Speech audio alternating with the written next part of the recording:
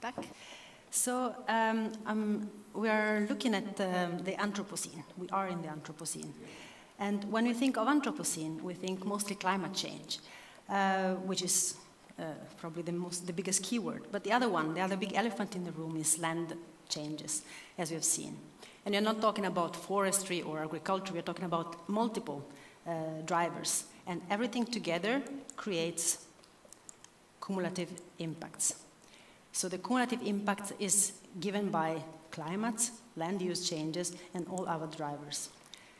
Does it matter? Well, yes. I don't have to repeat all what my colleagues have said previously, but the latest APBS report says clearly that cumulative impacts are the drivers of the 75% land loss we have seen in recent years, and the unprecedented nature decline and extinction rates that we are seeing now. So it's the cumulative impact. It's not one thing, it's all together. And that's why it's, in my opinion, incredible, shocking, I would say, that actually we don't have yet a science-based definition for cumulative impact. Like cumulative impact of what, on what, and how do we measure them? There's no kind of recipe that scientists can just use and apply. And if we don't have a recipe for it, we don't have even a definition for it, it's actually quite difficult for us scientists to try to actually aid sustainable land planning. We're all talking about it, but actually we're not really on top of it scientifically. So why is it so difficult? Why don't we have a definition or anything like that? First of all, it's difficult to define. This is a landscape, I work a lot on reindeer, so this is a mountain landscape in Norway. And Norway is not the most anthropogenic impacted land on Earth. Still, you see a few roads, a few skiers, maybe a wind power plant or a hydropower plant, all kind of infrastructure that per se may or may not be very substantial, very big, but all together in the same place, in the same time, they create a cumulative impact. And so what we do is that we don't know how to define them, but intuitively we can see that it's all these things together that create a cumulative impact. And what we know for sure is that if we don't understand how to measure them, we cannot possibly give really sustainable instruction or support to land planning. So we're trying we spent the last 10 years or so in trying to contribute, building a framework for measuring cumulative impacts of climate and land use changes. And we are thinking about this, that climate and land use, they both act in one place at one time. I mean, they're not just abstract concepts, they impact biodiversity there and then. So, and they do it in two different ways. One is they create habitat loss, or anyway, habitat changes. As we've seen, climate change is not always negative, but still it changes the land. On the other side, it fragments the land. So these are the two mechanisms that we are identifying as crucial to understand cumulative impacts. And what we are trying to do is to create a framework to bring them together. So this arrow is the crucial point, and how to measure this together. But of course, this is the reason why we don't have a framework in science, is because this is not so easy to do. It would require that we work on species habitat use, on species movement, on population dynamics, on landscape connectivity. We need a huge amount of data, because we need remote sensing and whatever. We need efficient algorithms if you want to make some models that actually are useful for real land planning, not just theoretical models, but concrete land planning. We need really big data and big algorithm and software development. And all these things have been developed in the last years, quite a lot, but usually in parallel disciplines, in disciplines that develop very much on their own track. So what we are trying to do now is we are trying to bring them together, to put together the pieces of the puzzle and pick the interesting bits in each of these disciplines and kind of create a coherent framework to study cumulative impact and hopefully aid a little bit land planning. Concretely, I work a lot like my predecessor on reindeer, in this case at least. We work on most of Norway and a bit of Sweden, and we look at conservation and land planning. Is it a challenge? Well, yeah, it seems that at least society is quite concerned with land planning and reindeer. This is an area in South Norway. Bløsjø is one of the biggest hydropower now, but at that time, or the picture here in the 30s, there was no hydropower built, so the reindeer could move a bit freely in all this area here. Then they built the hydropower dam, and then of course with the hydropower come the access roads, come the power line, come the cabins, the DNT-hytte, because usually it's a nice area, so you build more and more. And this is the landscape now. The reindeer now don't really manage to get here anymore. So how we try to understand this cumulative impact is this. First, we try to study the impact of each infrastructure, of each driver, climate, or each infrastructure, like for example a cabin, on land loss in case of reindeer. So we try to measure how much habitat is lost due to a cabin, a DNT-hytte, or maybe a tiny little private cabin, or maybe a road, and so and so. Then we try to see how these things affect, each of the same thing affect fragmentation.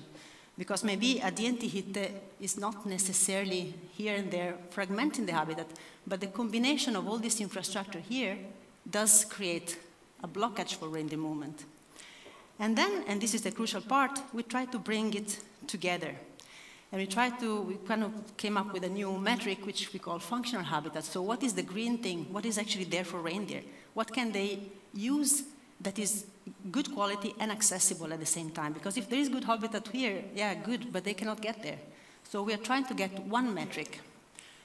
Once we have that metric, then we can play with the environment. We can simulate, what if I remove this road? What if I remove this thing here?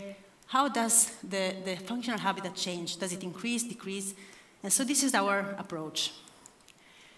The workflow is, as said, this is another way to show the workflow. So we start with a lot of data. We work a lot on GPS data, but we can use any, even expert-based opinion to create habitat quality and permeability maps. Once we have done this, we try to bring them together. And as said, I'm not going to describe how we do it, but all these disciplines come together here, mathematical formula, connectivity modeling, and basically we try to see how each pixel or each unit in the landscape connect to each other pixel. If I was a reindeer, how do I get there?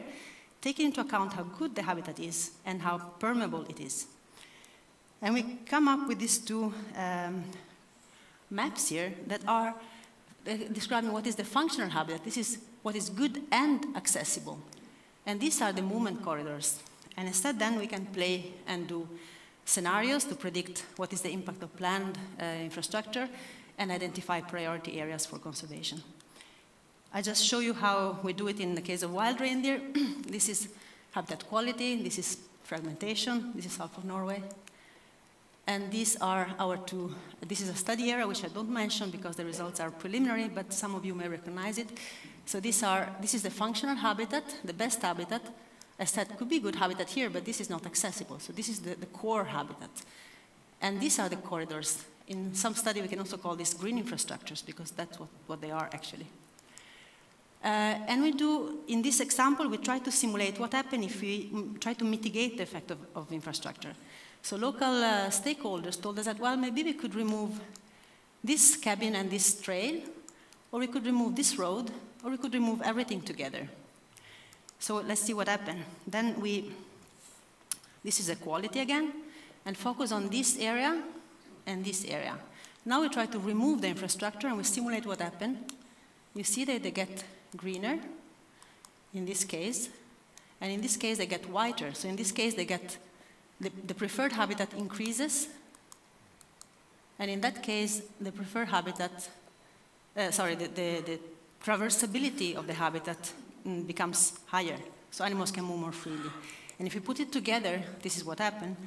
So the functional habitat, what is the good and connected habitat, increases, in this case, of 19%.